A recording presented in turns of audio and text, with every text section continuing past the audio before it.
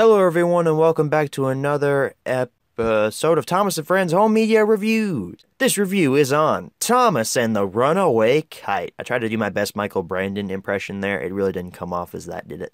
So let's not waste any more time. Let's go ahead and jump right into the history section of Thomas and the Runaway Kite.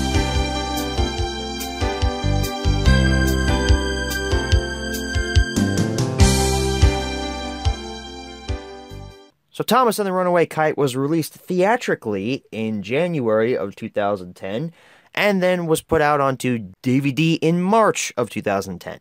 I'm still not quite sure if I believe that it was ever put out theatrically, probably just specialty theaters, but who knows? It could have happened. There could have been Thomas fans who were at that screening. I was not one of those Thomas fans. I was 10. Don't give me that look. Anyway, I think this might be where I'm getting the idea that I picked up Splish Splash Splosh in March. Because Thomas and the Runaway Kite came out in March, and I'm pretty sure I picked up Thomas and the Runaway Kite release month. So that might be where I'm getting that from. Possibly some false memories, possibly some fake news thrown in there. Anyway, let's go ahead and jump right into the close-up section of Thomas and the Runaway Kite.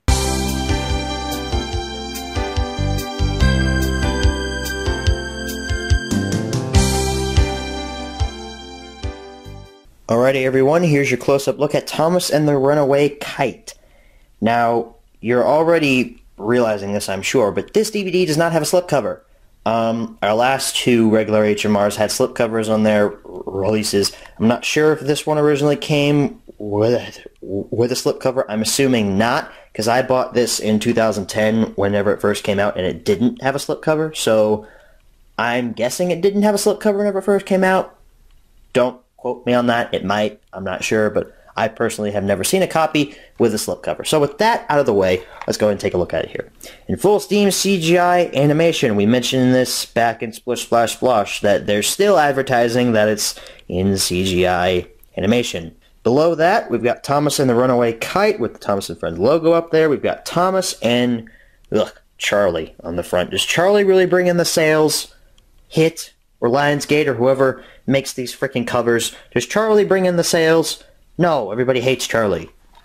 Except kids with really low brain cells. Hit Entertainment on the side. Scroll on down. Thomas and the Runaway Kite. Thomas down there. Self-portrait. And there's a kite right there. Self-promotion, I guess, or not self-promotion. I guess it's just promotion for the DVD. It is called Thomas and the Runaway Kite. On the back here, full steam ahead for high-flying fun. I almost said something worse than flying. We've got a blurb there about what's on our disc and the summary. UPC code up there. Don't really know why I mentioned that. There's Thomas on the back with a kite. Next to him that has the bonus features on it. How many shapes do you see and what doesn't belong? And then down here we have our legalese information, copyright stuff, and all that jazz. There's the back again. Open this up. Still don't know if it came with anything. If it did, then I'm sorry I threw it out. But if it didn't, then hey, I didn't throw anything out. And as I've said in the previous two regular HMRs, that means I'm not a bad person. Here's our disc, and it is a full squished up version of the entire poster art. It's not just a section now, except it should be just a section because the disc includes Charlie. Charlie really triggers me, in case you're wondering. So that, ladies and gents, is your close-up look at Thomas and the Runaway Kite. Let's go ahead and transition into our menu tour. Alrighty everyone, here we are for our menu tour for Thomas and the Runaway Kite. And as you can see, it's that standard CGI style of menu where it's one background. Usually it's the same background as on the DVD. In this case, it's the same thing, but Thomas and Charlie there. We've got play, episode selection, language selection, and bonus features. Episode selection. What episodes are on here? I forget. Thomas and the Runaway Kite. The biggest present of all. Toby's new whistle and Buzzy Bees. All of these episodes are terrible. I'm just going to be honest. They all suck so bad.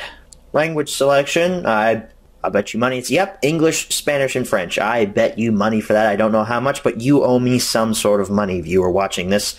Bonus features. What do we got? What do we got? How many shapes do you see? And find what doesn't belong. We also have trailers. So anyway, guys, that's the end of the Thomas and the Runaway Kite menu tour. It's extremely short, but that's the case with most of these CGI releases, especially in the early season 13 days. There aren't a lot of bonus features or any that are particularly interesting to look at, so these menu tours are going to get just a little shorter. So with that out of the way, let's go ahead and head on back and we'll answer the 5 main questions as always. Alright everybody, now we're back from the close-up and now it's time to answer the 5 main questions as always.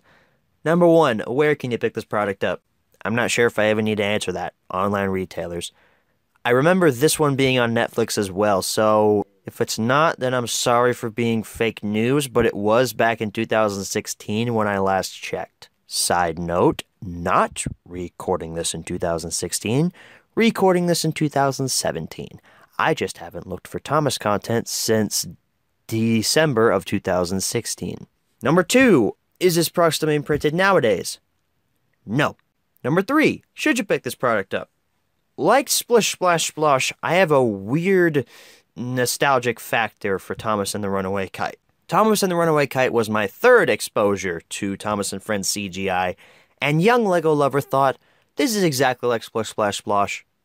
And I really don't like it that much. I probably only watched Runaway Kite twice in my childhood. Meanwhile, I watched Splish Splash Splosh maybe 3 times before I finally gave up on it. However, older Lego lover thinks that Thomas and the Runaway Kite isn't too awful. It's kind of in the same space as Splish Splash Splosh in how it's not horrible. It's actually somewhat watchable. Because let's be honest, Season 13 isn't the pits. Season 13 is watchable at times and unwatchable at other times. It's not like Seasons 14 and 15, which are god-awful, and nobody should ever have to endure those travesties. I am going to have to because I watch everything before I review it for HMR. But Season 13 really isn't the pits of the CGI series. It's actually not horrible. It's kind of like Season 7, as in it's a transitional season, and how it's sort of bad, but also sort of good. Pretty much all 4 of these episodes on here, they're all kind of meh. I don't really particularly care for the biggest present of all, and the fact that it brings Hiro back on Sodor when he was so emotionally excited to go back to his homeland. And it seems like 2 weeks later, he's like, hey guys, my homeland freaking sucks. I'm coming back to Sodor, guys. Nowadays, it seems like the modern CGI era has fixed that, making it to where Hiro works primarily on the mainland, is owned by some like mainland railway, and only comes on Sodor for special occasions and stuff like that, which I like. However, I do wish that they would have stuck with the idea that they set up in Hero of the Rails and just let Hiro go home. Maybe bring him back in like season 14 or something and have him be like Gator type character where he comes back for a while and then he leaves again off screen and we don't ever see him again because that's what Gator did. The other 3 episodes on here, I'd say the title story is the worst, Thomas and the Runaway Kite. It's not particularly great. Buzzy Bees, aside from being a title that I can barely say without stuttering, it's not a very good episode. For one thing, it features Hiro, which I say I like Hiro and Hero of the Rails, but I wish he would have stayed away, so that episode already has a stain on it in my eyes, and Thomas is just an idiot. But honestly, I have a weird nostalgic factor for Thomas and the Runaway Kite.